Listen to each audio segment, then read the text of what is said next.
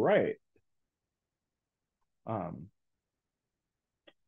Now that we are officially live, hi and welcome to the next webinar in our Plantae webinar series. My name is Jason Padilla and I'm your technical host for today's webinar. Next slide. This webinar series is brought to you by Plantae, the open online community for plant scientists powered by the American Society of Plant Biologists. I would like to give a special thank you to all our ASPB members who are attending today. Your ASPB membership dues help make this webinar possible. For any of you who have not yet joined ASPB, you can join today and use the discount code %10 to receive 10% discount on your registration. ASPB members get early access to this webinar. You can learn more about ASPB and the opportunities we provide at aspb.org. Next slide. In addition, please be sure to check out our YouTube channel. You can find a lot of exciting webinar talks that we previously hosted, and there's plenty out there. And as you know, this webinar will be made available to you guys as well, again, for viewing. Next slide. Before we get started, I'd like to go over a few housekeeping items to make sure that you get most out of your attendance today. If you are experiencing technical issues, please let us know those using the chat box, or you can email me directly at jpadilla@aspb.org. If you have questions for our guest speakers, please add them to the Zoom Q&A section. Our moderators will be sharing them with our speakers. If you have trouble connecting or need to leave the webinar early, as I mentioned, know that this webinar is recorded and will be made available, of course, on our YouTube channel. So be sure to follow our Plantae YouTube channel to receive notification when new content are posted. All right, now I'm going to turn it over to our moderators who will facilitate today's session. Take it away, Plantae Fellow. Thank you, Jason. Thank you, ASPB, for this opportunity to organize this webinar. Hello and welcome to all for this webinar on shifting to new species or research subject. Whether you are a seasoned scientist looking to broaden your horizons or a curious explorer of the scientific realm, this webinar will provide you with a unique opportunity to learn from those who have transformed their scientific journeys in different stages of their careers. For this event today, we have three excellent speakers, Norma Perez-Rosas, Arif Ashraf, and Stacy Harmer, and they will share their invaluable insights and experiences with us all. This event will be moderated by three of us Plantae Fellows. I am Arpita Yadav. I'm a postdoc at University of Massachusetts, Amherst, United States. And I work on tobacco BY2 cells as a model system to understand cellulose, microfibrils, and growth anisotropy, and which makes a lot of sense why I'm here for this webinar. We also have Andrea and Rajarshi as other moderators. Next slide, please. So as an outline for this webinar, we will first have the introduction and welcome of the speakers, and then the talk by each of them, followed by a Q&A session. With that, I will hand it off to my other Plantae Fellow colleague, Rajarshi.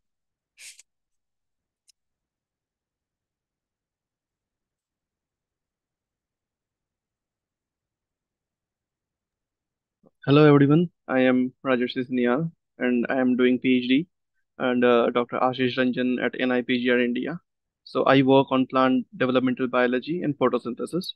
And today is our first speaker, Professor Stacy Harmer, who is a professor of plant biology at UC Davis. Her lab focuses on plant circadian clock and they investigate their molecular basis and their effect on plant physiology. So their major work focuses around circadian clock, light, and growth signaling pathways.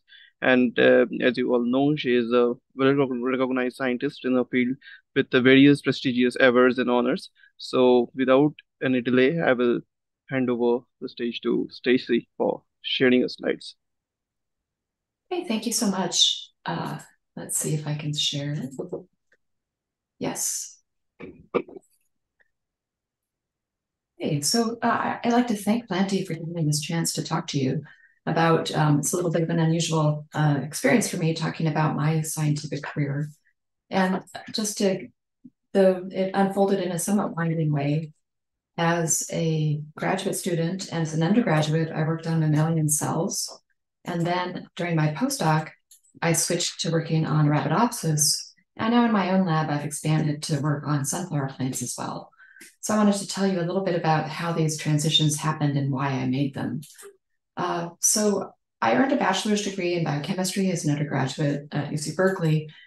And during that time, I wanted to know if I thought I might like doing research. And so I decided to do a year full-time long internship at a big company, Dow Chemical, working in an entomology lab. I did that between my sophomore and my junior years. And that was useful. I found out that I liked doing research. I also found out that I didn't really like working for a big company. So that was good to know.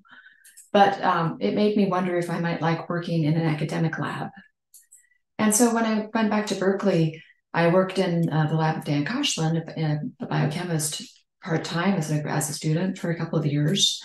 And that was great. I learned that I did like working in an academic environment. And I got really interested in understanding this principle of signal transduction. So how cells take in information from the environment and then transfer that to changes in their cell fate. And that encouraged me to go ahead and apply to graduate programs. And I applied to programs, I didn't know exactly what I wanted to do in graduate school. So I applied to programs that had multiple faculty doing things I thought were interesting in the general area of signal transduction, which is, of course, pretty broad. So I ended up going to UC San Francisco, and I got in the lab of Tony DeFranco, where I worked on B-cell antigen receptor signaling. And for those of you maybe not so familiar with this, of course, B cells are the mammalian cells that make antibodies. And B cells can present the immunoglobulins that they produce on their cell surface. And when they sense the antigen that binds to that immunoglobulin, that can change their fate. So I worked on that during my thesis. And there were lots of pluses. I learned how to design a research project, really important. I learned lots of useful techniques. I learned things about reading papers, presenting seminars, all that stuff. I found I liked studying signaling, so that was all good. For me, there were some minuses. By the end of my thesis, I kind of was frustrated by the fact that my model system were mammalian immortal cells that were growing in tissue culture dishes and had been growing in dishes for decades. And so I could do cool things. There was lots and lots of tools, but I always had this nagging question: what's the biological relevance of these things that I'm finding out? How does it relate to a real organism? And I was also a little bit frustrated because some of my friends in grad school were doing amazing genetics, and I wanted to be able to do that. And finally, my field of B cell signaling was essentially kind of playing catch up with the related field of T cell signaling. So T cell receptors are, in a different cell type, but they have a similar structure and a similar signaling pathway to the B cell field. So at the time, at least, I felt like we were basically trying to see if what people had previously found in T cells was also true in B cells. And so that got a little frustrating for me. So I decided I wanted to do a postdoc, and I knew that I wanted to change areas. And I spent a lot of months just trying to figure out what should I do next. And that was, in that process, I read literature quite widely. I knew I wanted to stay in biology. I ended up reading just papers that caught my eye. I watched a lot of seminars. Even at the time, there was a bit of a library at my university of pre-recorded seminars, so I could go back and watch those. Of course, now that's many more options to do that sort of thing. And I ended up, for my postdoc, applying to labs that were studying things that I thought were interesting: dosage compensation, pathogen signaling, circadian clock, in a variety of model organisms: C. elegans, Drosophila, Arabidopsis. And you might wonder how I ended up actually getting a postdoc in one of these labs, doing something very different from what I had done as a grad student. I found that I got the best responses from PIs when, in my initial contact letter, I proposed specific projects that I might do in their labs. And this I wasn't entirely comfortable with, because I was by no means an expert in any of these topics. but this was a way I found that people took me seriously. And eventually I got some interviews and I became really fascinated by the circadian clock. And I was also really excited by the opportunities that were available working in Arabidopsis at that time. And so I ended up in Steve Kay's lab at the Scripps Research Institute in San Diego, working in Arabidopsis. And there were lots and lots of pluses. It was a time of great opportunities and challenges. This was at the beginning of the omics revolution. So we could now begin to look at gene expression genome-wide. At the time, we did it with gene chips or microarrays. Also, the Arabidopsis genome was just being sequenced at that time. So that was a super exciting time in the field. And it turned out to be just a really fascinating problem at a pivotal time. The field was just identifying the genes responsible for circadian clock in Arabidopsis and how those gene products interacted with each other. So that was super. There were a few minuses. And initially, at least, I went from being an expert on B cell signal transduction to a lab where I was a complete neophyte. I didn't know anything about plants. I didn't know anything about genetics. I didn't know anything about the circadian clock. I was frequently confused in group meetings, and it was kind of tough. The experiments took longer than I was used to, so that took some adjustment. And I just didn't have the tools that had been available in mammalian cells. So, overall, it was great. And I'm really glad that I made this transition, but it was not all smooth sailing. So after my postdoc, I started my own lab at UC California, Davis, and we worked on the Arabidopsis clock. And we made an interesting observation that plants that are expressing firefly luciferase under the control of an auxin-sensitive promoter show circadian rhythms in luciferase activity. And you can see that this plant here is glowing with a 24-hour rhythm. And we could quantify this, and you can see that from this plot that there's a 24-hour rhythm in luciferase activity. And we went on to do some other experiments to indeed show that plant responsiveness to auxin was regulated by the circadian clock. And in fact, plant production of auxin was clock controlled as well. So this was cool. We were excited about it, but it also led us to wonder why. Why should you have a connection between this temporal pathway, the clock, and auxin signaling, which is largely involved in spatial regulation? And so I kind of mulled this over for a long time. And I became fascinated by this movie, which is showing a sunflower plant that is tracking the sun. So you probably saw it go from facing east to upright during the middle of the day. And as the day goes on, you'll see that it continues to bend towards the west. But then an amazing thing happens at night. This plant goes back to neutral, and then it keeps on going.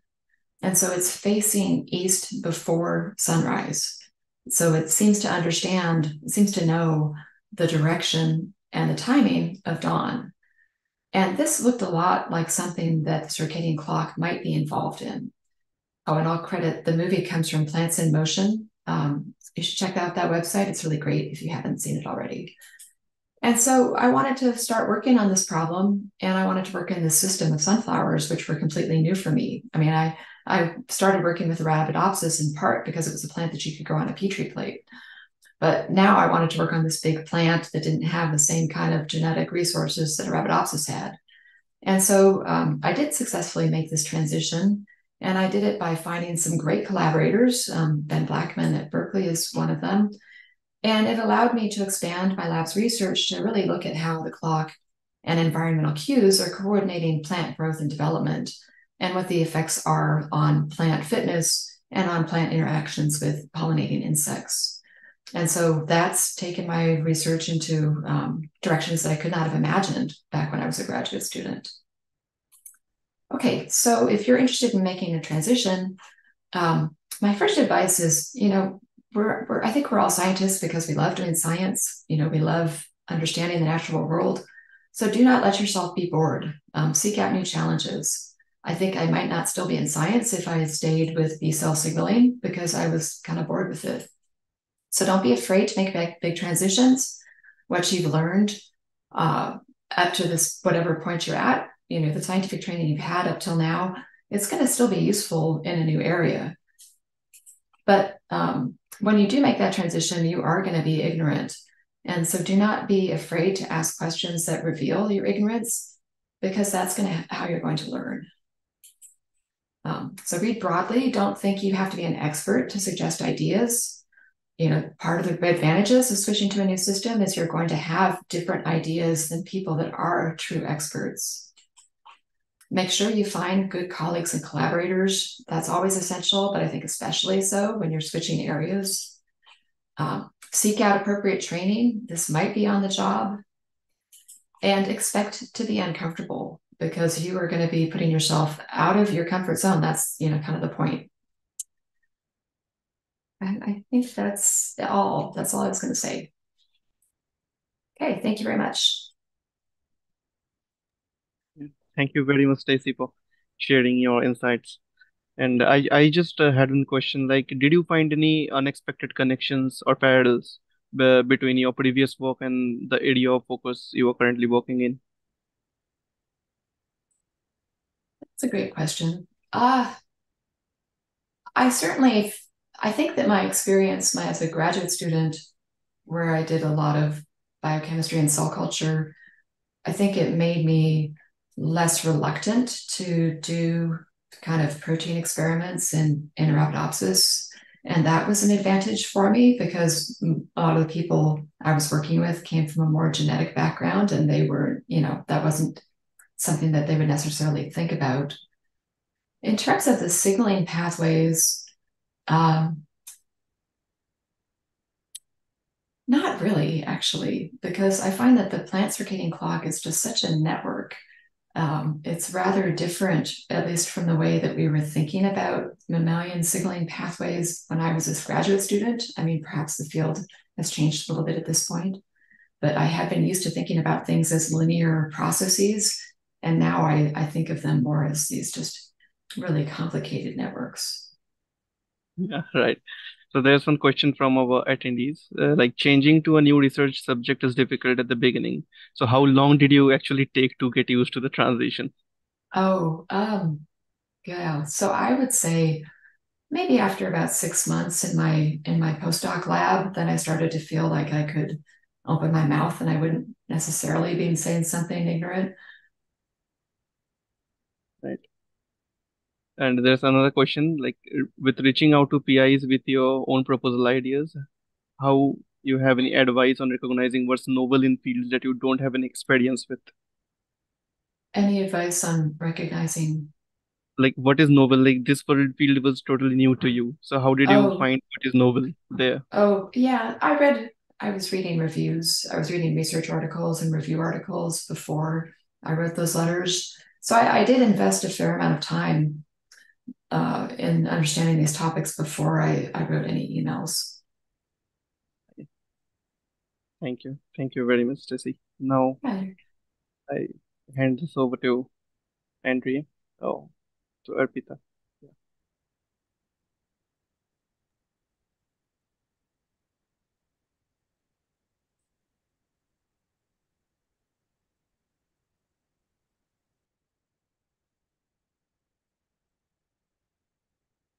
Yeah, maybe we can go to move with our next speaker. Arpita, please. So our next speaker is Arif Ashraf. He is currently an assistant professor in biology department in Howard University, United States.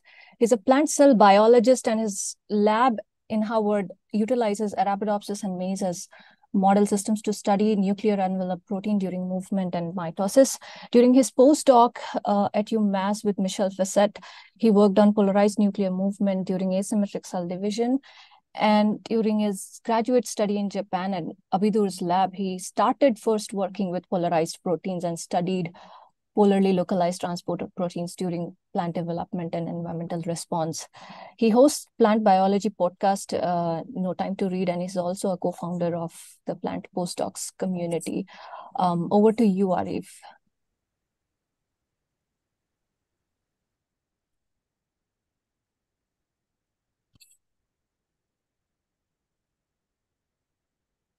Hello, everyone. I hope you can hear me properly and also see my screen.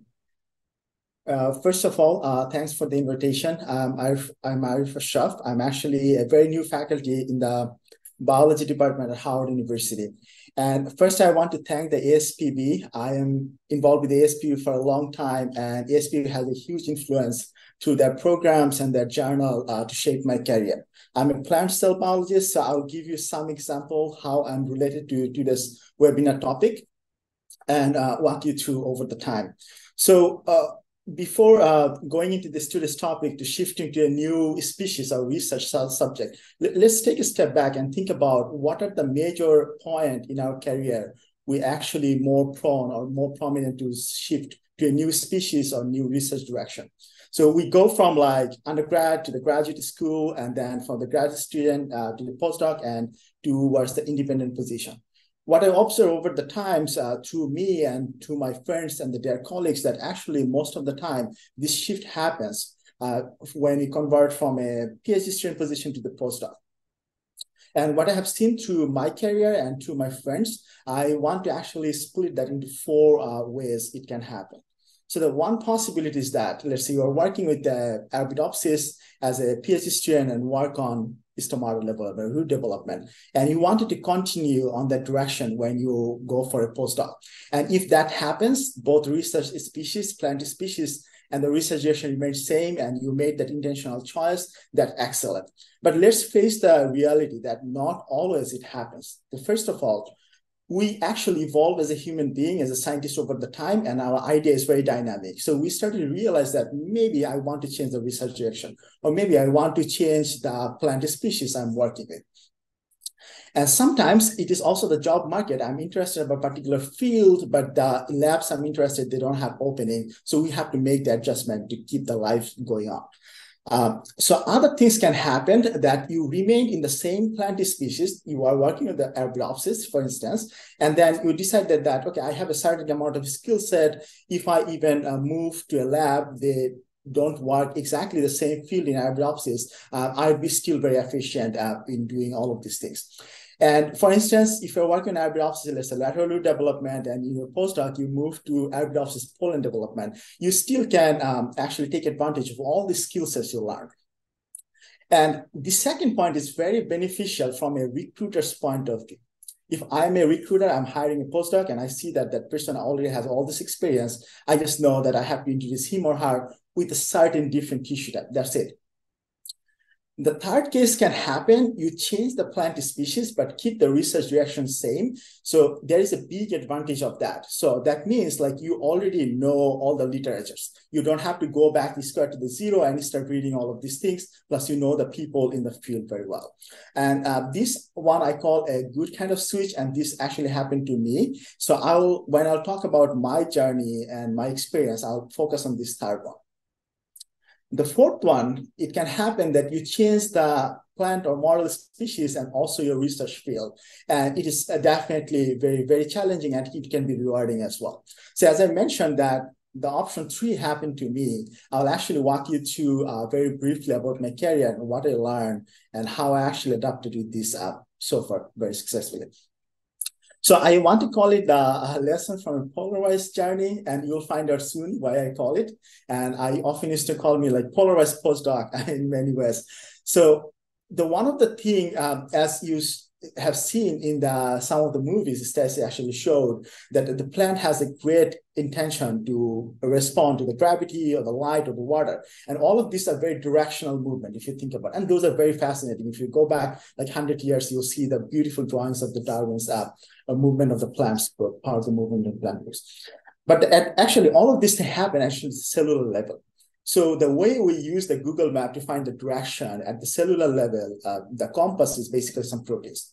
They localize polarly, and that actually gives the direction to the plant to execute some certain kind of activities. And we're very fortunate in a time we're living and doing the biology is because in the last couple of decades in the animal and plant system, we came to know about many of those beautiful polarized proteins. And I was very fortunate when I started my PhD in Japan, I started working with some very known polarized protein in plant, like the PIN transporters, auxin transporter, and some ABC transporters. Those are also polarized. So actually what happened, these polarized proteins not only give direction to the cell, but actually I got my first direction for my career from this polarized protein. And when I was actually a PhD student, I was working with as a model species like Arabidopsis.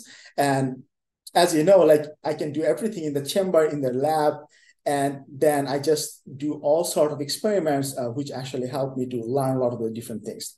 And the good thing about the Arabidopsis is that many experiments you can do. In the crop plant, sometimes some of these things are limited. So I have a great experience to work on the polarized protein using the Arabidopsis as a model system. All of these things was working great. And I was actually very much influenced by Arabidopsis. If you look at my Twitter or X handle, it's called Arabidopsis. And even my blog is like arabidopsis.com. So eventually, when it's time for me to graduate, like it actually kept me thinking that, okay, where I should go, what are the labs I should apply? And I was thinking the second option, that I'll stick with that between first and second option, that working with Arabidopsis, because I know this system very well.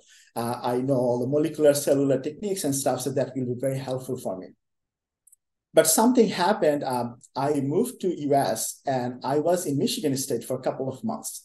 And that time I was actually working in a lab to work on corn. I was doing a lot of molecular biology on that lab. And it clicked in my mind that, okay, this system is super cool. Why don't I apply some lab, of course, the Arabidopsis, some lab with maize.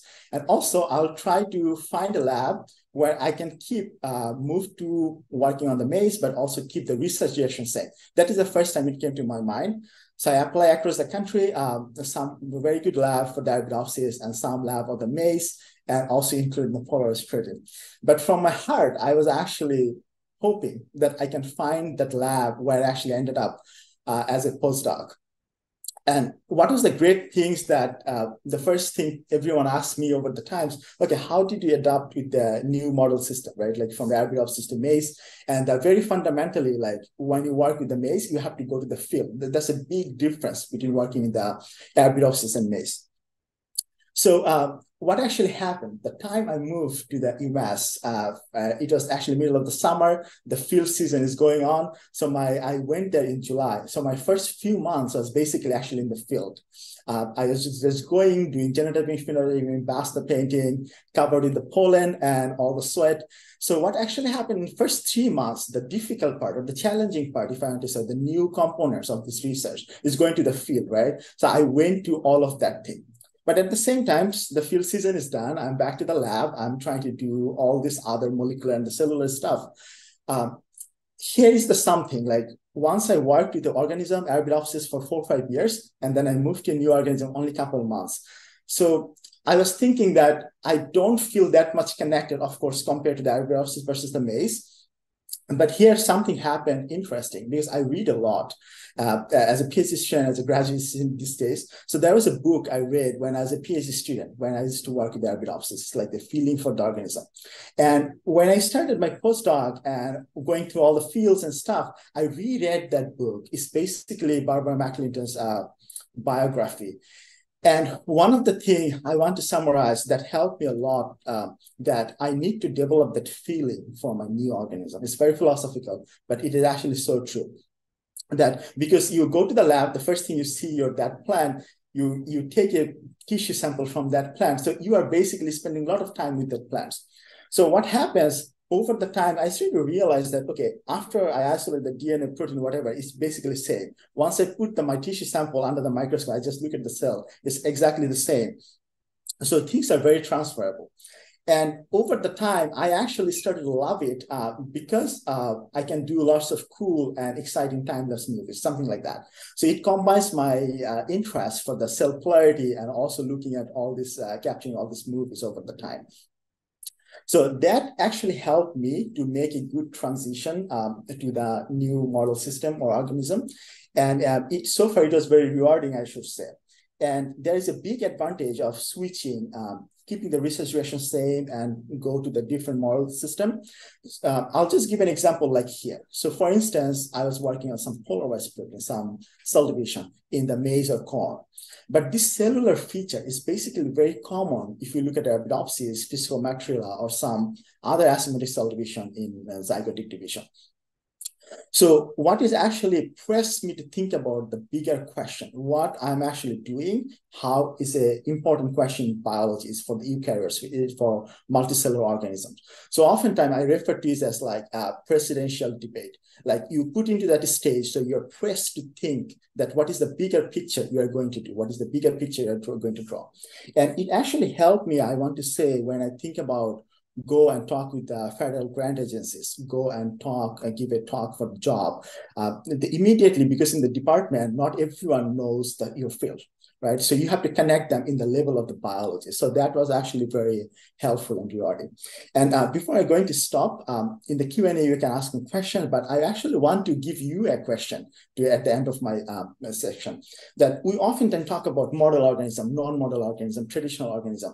And over the time, we basically, when you think about a model organism like E. coli, yeast, Arabidopsis, C. elegans, fruit flies, mouse, if we think very deeply and fundamentally why these model organisms are even model organisms, the reason is that most of them actually sequence very early compared to the other organisms. They have many genetic resources available, including mutant and transgenics. So now if we think about that, if those are the criteria, having the genome sequence and annotated and have the enough genetic resources, anything can be model organism now. The reason is that we can do the sequencing way cheaper, way faster. We can do the mutation or the whatever the gene we want to knock out. We have the CRISPR. If you want to express a protein, do the cell biology, you can do whatever combination you want to do with the Golden Gate and all sort of things.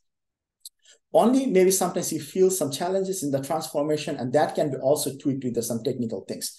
So my point is that we are living in a very interesting time of doing as a biologist, that any organism should not be categorized as model and non-model organism. We need to think and press ourselves about the questions, how the biology can be progressed, how my discovery is going to actually fundamentally change the textbook. And oftentimes, like this semester, when I'm a new faculty, go to the class, I give the examples and find the whole textbook is actually so skewed with some of the organism. So I hope like as a new generation of biologists, will be more focused on the questions and the biology, how we can progress rather than stick ourselves with the model organism. So with this, I want to end here. If you have a question, please go ahead and ask me. Thank you, Arif. Thank you for leaving us with that thoughtful slide. So one question that I have is, how about the productivity in terms of publication when you switch from a model organism which has been studied for a while and switching to a crop species like you have switched to maize? Does the productivity change? Oh my God, this is the question everyone asks me. So the thing is that the Arabidopsis, we can grow in a couple of weeks. We can go to generation faster. In terms of the corn, it takes way longer. So many people told me, okay, it will take you time to get things done and all of these things. But one of the things, first, let me put the number, right? So I usually in the biology need to do quite a longer postdoc, but I did postdoc less than 4 years. Not only that, in that meantime, I published first author papers just using the maize, not touching Arabidopsis. And so it is just the planning, right? And your skill sets, how you combine all of these things. So for instance, yes, the maize will take time, or some other species may take time because of the technicalities or how the lifespan works. But the thing is that it's a lot depends on your planning, right? So, and also like when you go to the journal, there is a tendency, let's say the reviewer, if they see the whole experiments is done in Arabidopsis, they can actually demand more for you to perform, right? But if it is done in such a difficult organism and it is well known that it takes time, no one will suggest you experiment that will take 2 generations, go to the 2 summer. So there are ways you can actually go through that. And in terms of productivity, I'd say like, if you're productive working with Arabidopsis, nothing should stop you. And there should be anything stand between you and getting things done if you plan well and if you use your skill set properly. Thank you for answering that. So we have a question from one of our attendees. How does sequencing a new organism make it a model when there's not the decades of physiological or cellular research done on it before, as there are with example, Arabidopsis, Drosophila, C. elegans, etc.? So I call it the amplification effect. So for example, let's say today I took I'll give an example of one model, one or two. Like for example, like Mercantia or Fiscometrilla. Like when I was a PhD student, there was not many lab working on that thing, only few. But what actually happened, that how much resources I'm creating. So for instance, you just give me one organism today and you give me resource, right? And I create all the basic resource, and then the community starts following, right? The 10 labs followed me, right, on that organism, or they adopted it.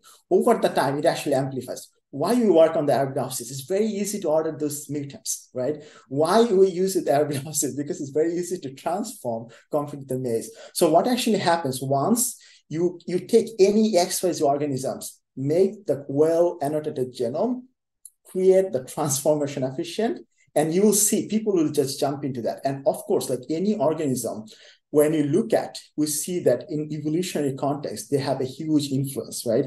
So unless we have these resources, although we have questions, we don't jump into that because it's kind of risky to work on those things. And one of the things, like if you look at last 5 years paper, the papers, even any developmental paper, any cell biology paper, previously 5-10 years back, it was just, okay, I took an Arabidopsis gene, just crack it down, whole pathway. But now, if you look at it, the top tier journal, if you show a mechanism, you actually need to show it in multiple organisms. And the reason it is happening, because we have more resources getting available. So the barrier between model and non-model organism, in my opinion, is getting very thin. And at some point, it will disappear. And that is what I'm looking for as a biologist in the future. Thank you, Arif. I think we have time for one more question, probably. Why can't we develop such technology in crop plants to increase the transformation efficiency and lesser the growth stage? Yeah, so about the crop, I think that one of the major issue right now is that the transformation efficiency. So for example, most of those crops, except rice, I think rice is very easy to transform. Many labs are doing it. I can tell for maize. So maize is mostly done by some transformation center. And yeah, if you go to a lab, well-established maize lab, and say that, oh, I want to transform maize, probably they'll say, okay, don't waste your time, because there are some certain challenges, right? So one of the things I would say, it connects with the previous question about the productivity, to know very clearly what can be done, right? What you can do clearly get done. And some area, maybe you can just do some fishing expedition. Okay, it can work, it cannot work. But don't let that fishing expedition or all of these fancy ideas occupy your whole mind. Then it will actually hold you back. It will actually affect your productivity. So if you think that, okay, I can outsource this work, the first thing you should do, get the money, outsource that work. Don't keep more things on your plate. Okay, thanks, Arif. Now I will hand it off to Andrea for our third speaker.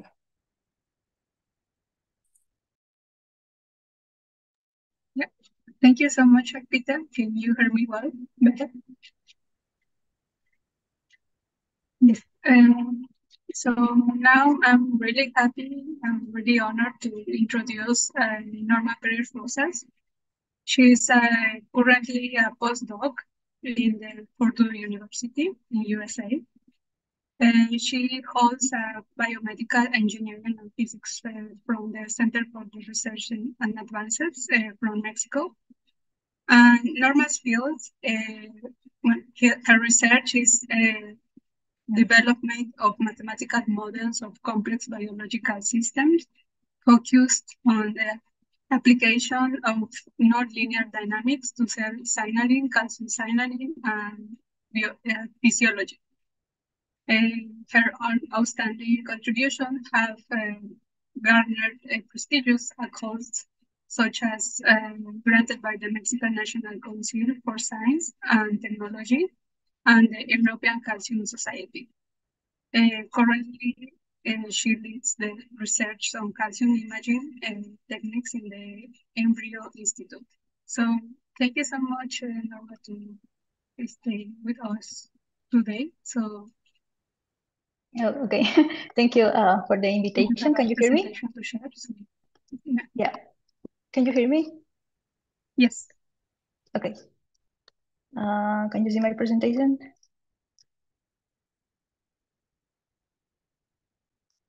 Can you see my presentation? Yes, we can see it. Okay, thank you. So yeah, so today I will talk about my journey in this area of calcium signaling and computational models. So first of all, a little bit of introduction about me. So I am bionics engineering, graduated from the Instituto Politécnico Nacional from Mexico. I had a master's degree and PhD in biomedical engineering and physics. During that time, I started learning about calcium, and then I did a postdoc in the group of Dr. Ursula Kuma at Bioquan Heidelberg University, and currently I am a postdoc in the group of Dr. David Umulis and Adrian Boganza at Purdue, and I also work in the Embryo Institute. And so far, as I said, since the master's, I start my journey in the area of systems biology, and since the PhD, yeah, I am working on calcium signaling, and I develop computational models to understand this ion. So towards the slide, I will explain these years of working in this area. So my life as an engineer, basically what I did after I got my bachelor's degree is I basically recovered or record these signals from the muscles, and I stimulate the muscles based on these signals. But by that time, my profile was purely like engineering, and then when I was in the masters, I was introduced to this book, which is called What's Life. This book was wrote by Erwin Schrödinger. So basically, this book presents a series of lectures that Schrödinger gave by the 40 years, several years ago, and he was just like saying like if we can use physics or chemistry, to explain biological processes which are really complex. So he actually, let's say, challenged the community, particularly physicists, to really to explain the biology, because by that time several laws from physics and chemistry were already were really validated, but for the biology, several open questions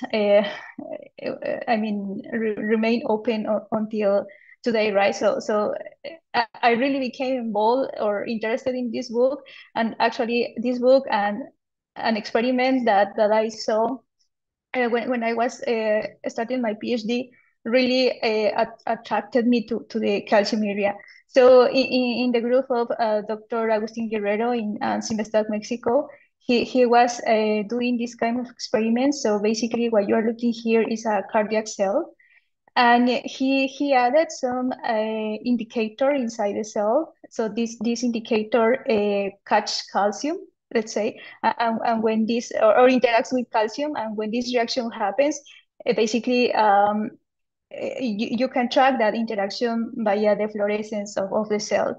So simulating the cardiac cells, you can see these calcium waves inside the cell, in the cytosol.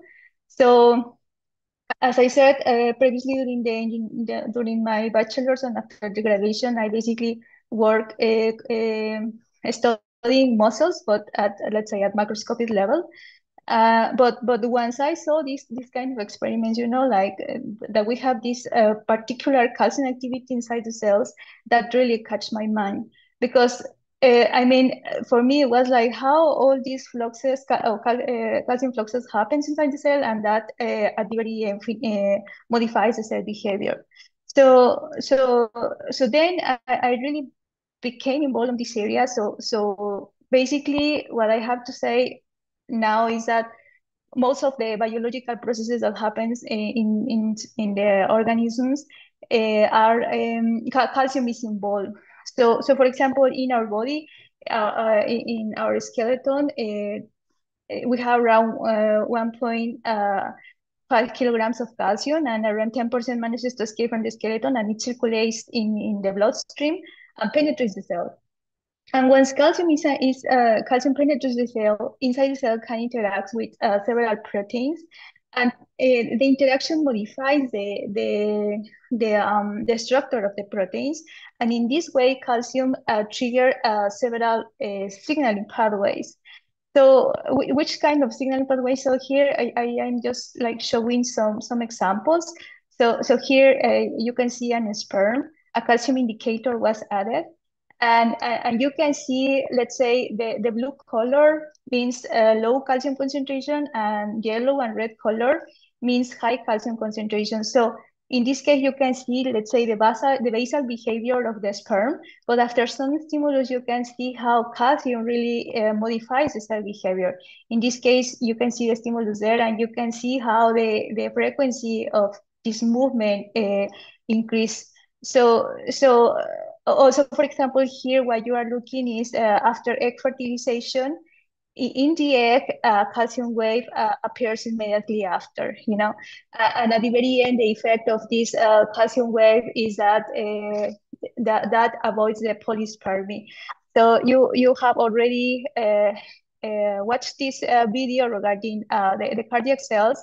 So all these experiments, for example, happens in single cell, but you can see, for example, in Venus flytrap, when an stimulus is applied to this hair in the plant, you can see how the stimulus triggers a calcium wave. In this case, the plant is expressing some calcium indicator. So that you can see how that stimulus modifies the behavior, and the messenger to modify completely the behavior here is calcium. So I really became interested in this area, and so far I can spend several of my days working on this. So basically, what I do is,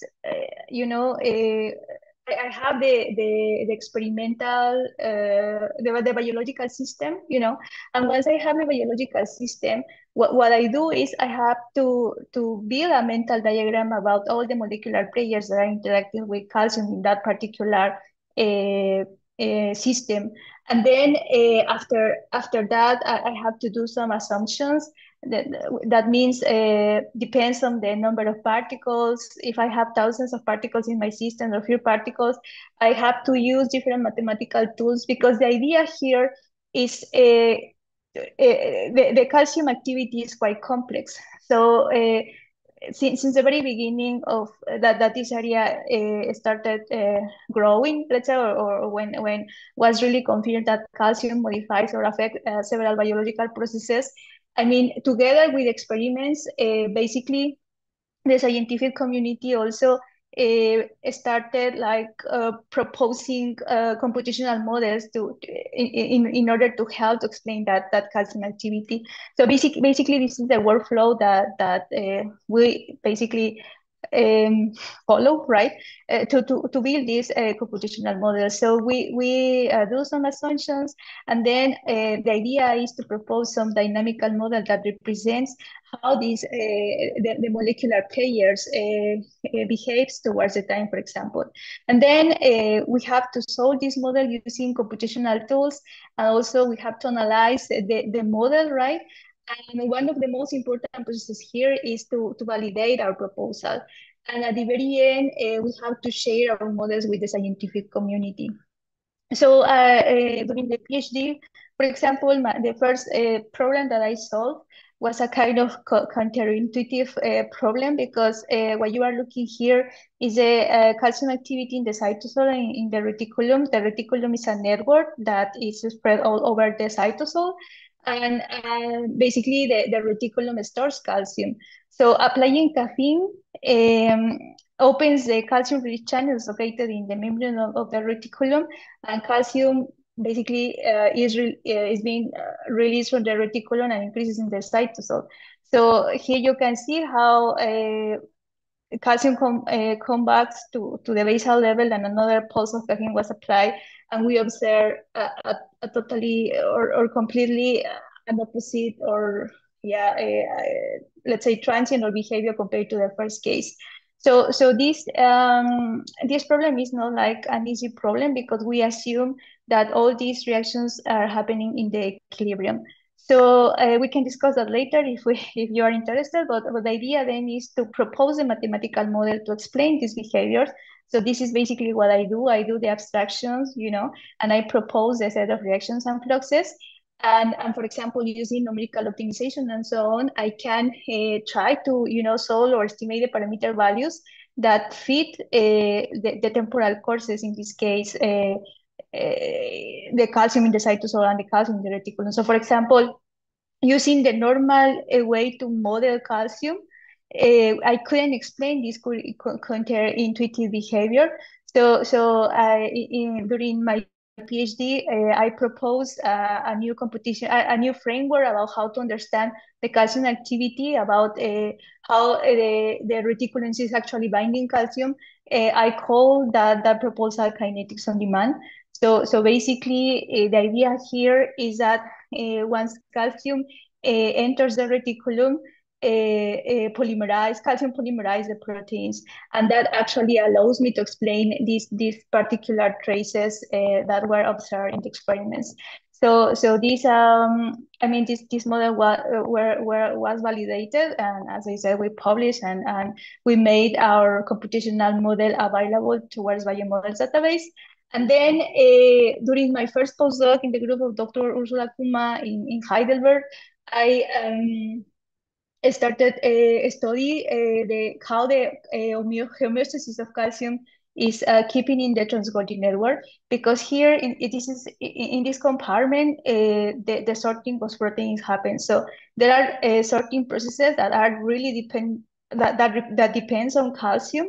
So basically, I came out with a computational model to explain that sorting process, but also during the time that I was with her, I understood how calcium works as a messenger, how calcium actually affects cell behavior. So, for example, you can see here a signaling pathway. In this case, you can see here some receptor, and agonins can bind this receptor, and a signaling pathway starts at the very end. We have the synthesis of this molecule that is called IP3.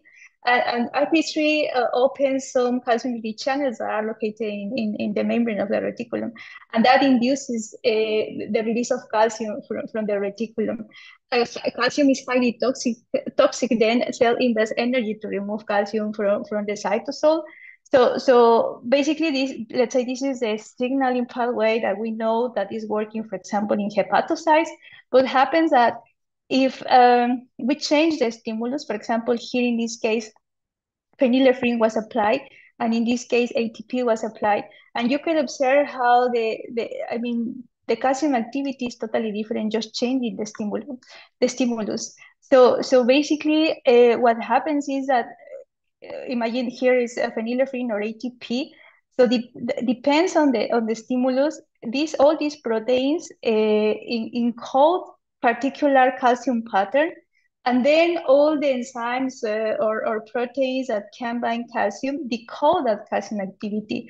So in this way, actually, the communication or how the cell knows what basically, which molecule touch the membrane, interacts with the receptor, is towards these calcium patterns. So the idea here is, during the time that I was working with her, I actually understood that these calcium waves was also like some communication systems that probably we are familiar with that with this kind of communication system, right? We know that for radio, the wave can be modulated via the amplitude or via the frequency. So the cell is doing exactly the same. So the idea then from my side is to design the computational models, in order to explain this calcium activity. So here, these are the experimental results, and here you can see the results from the model. In this case, this model was published by Dr. Kuma. But this is basically the area that I work, and at the very end, the idea is once we have the computational model, then we can test different scenarios that are not like easily to do experimentally. So in this case, for example, we observe that there are a particular set of parameters that actually, we don't have these gentle transients anymore, and this kind of transients now. If we study the relation of calcium in the reticulum against the calcium in the cytosol, we can see how actually the behavior is completely chaotic. So in this way, we can approach these biological systems, and at the very end, what really caught my attention is that this normal spiking, let's say, is a signal for the cell to continue surviving. But there are some transients that are actually high, and the duration of the transients are like for several minutes and so on. And that determines, or that is a signal for the cell to die, right? So calcium actually determines the destiny of the cell. So we as a computational modelers, we actually have to propose the models to explain this kind of behaviors. So currently I am a postdoc at Embryo Institute. So here the institute has the aim of to explain the rules of life. And because calcium is really involved in the destiny of the cell, right?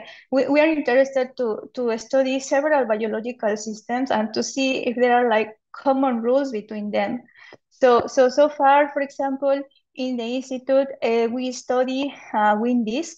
So the wind disc is this organ that at the very end produces the wind of the flight.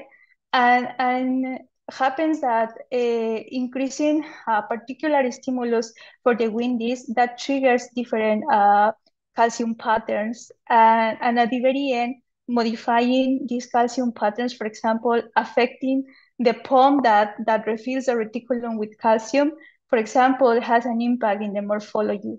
So then what I could say at this point is that calcium can be involved in muscle contraction, fertilization, proliferation, cell death, but also towards experiments that are being conducting for the groups that belong to the Embryo Institute. We can see that, that actually calcium is really involved in the morphology.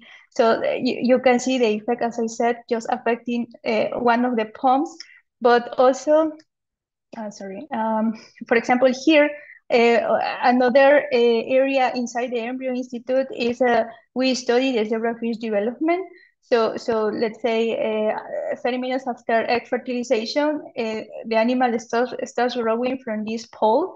Basically, the first cell starts here, and then this cell split, and so on. And at the very end, we finish with the animal.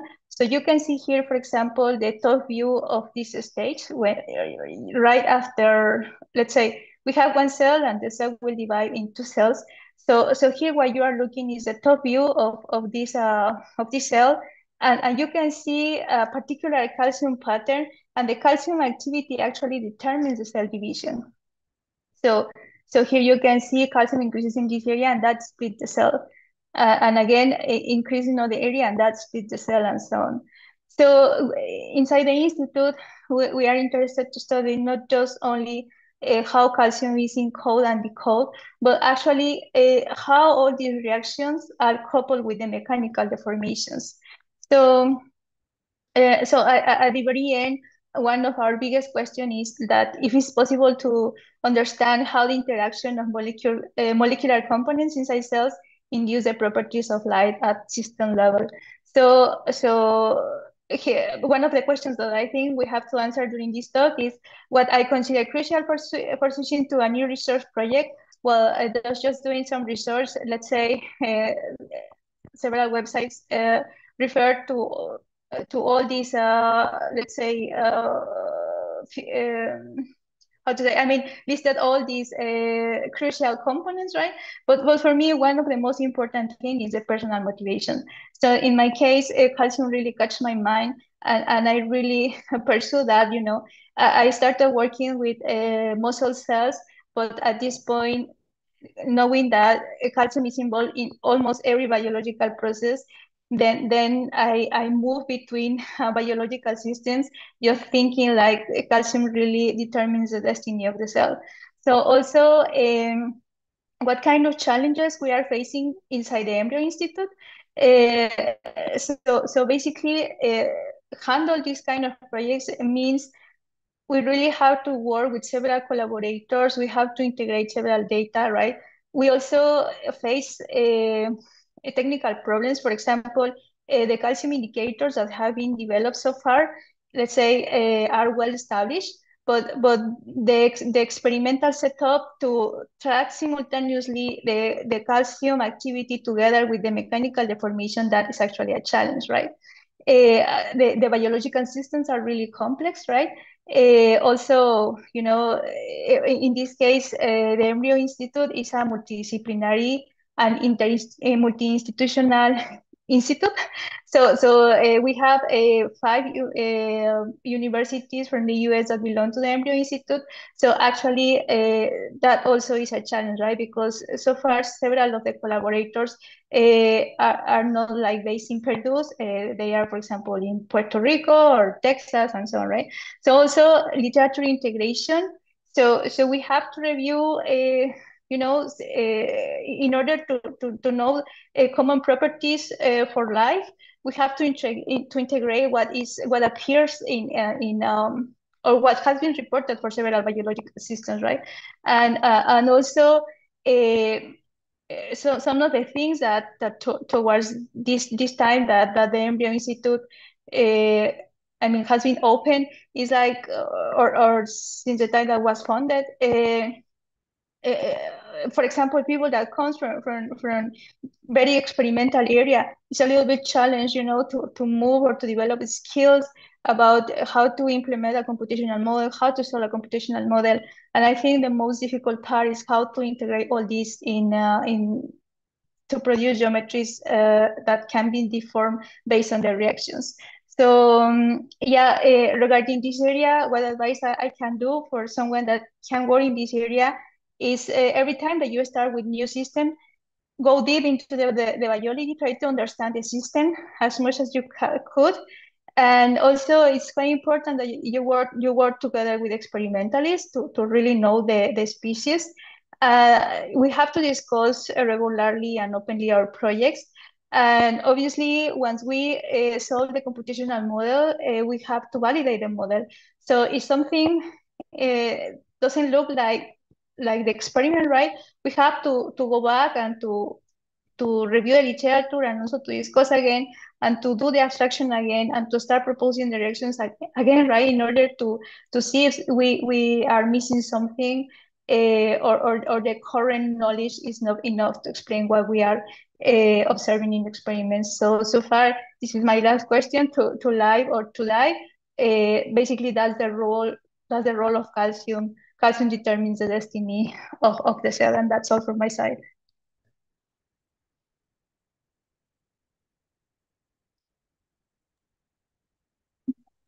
Thank you so much, Norma, for your talk. So we are really appreciate your time. So I think we don't have more time for questions.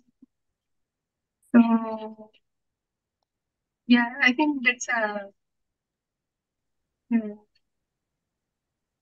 yeah, maybe we can go and wrap up the webinar now. So yeah, thank you so much to all our speakers. It was really great and really nice to hear your advices and your experience about switching to new species. Thank you so much, everybody. Thank you so much, Norma, Ayib, Arpita, Hashi, Jason. So I think that's all. Yeah. Thanks everyone for joining us again. And I hope you guys enjoy today's webinar. And we hope to see you guys on the next one. Have a great rest of your week, everyone. Bye. Bye. Happy Thanksgiving. Bye.